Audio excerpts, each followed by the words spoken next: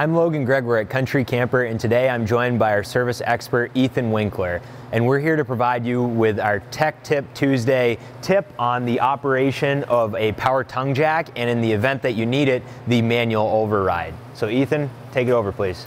So this Lippert tongue jack right here has two switches in the front. On the left, you're going to have an on and off switch for your docking light right here, and on the right hand side, you're going to have your retract and extend switch.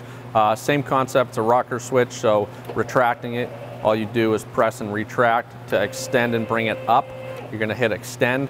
Say you're going to hook up for the trailer for the first time in, say, a month, and for some reason the jack's not working, or if you're even leaving the campground and the tongue jack stops working, you know you have power because the light's working, but when you're hitting retract or extend and nothing's happening, you can take your rubber plug off the top, set that aside, grab your jack crank, put it in the top like this, and you're going to end up either cranking it up or cranking it down. So it's just going to be spinning around like this, and then you'll see that the trailer is either going to go up or down. It depends on which way. It's a little slower doing it this way, but obviously if you get stuck without that working, you're going to have to fight through it and get that tongue jack to go up or down. Now there's a couple different styles out there, but they're all going to work essentially the same. So depending on the manufacturer of the jack, all the electric jacks are going to have a manual override, whether it's on the side or the top, in order to get it to go up or down. Awesome, thank you. Appreciate the tip, Ethan. Yeah, not a problem.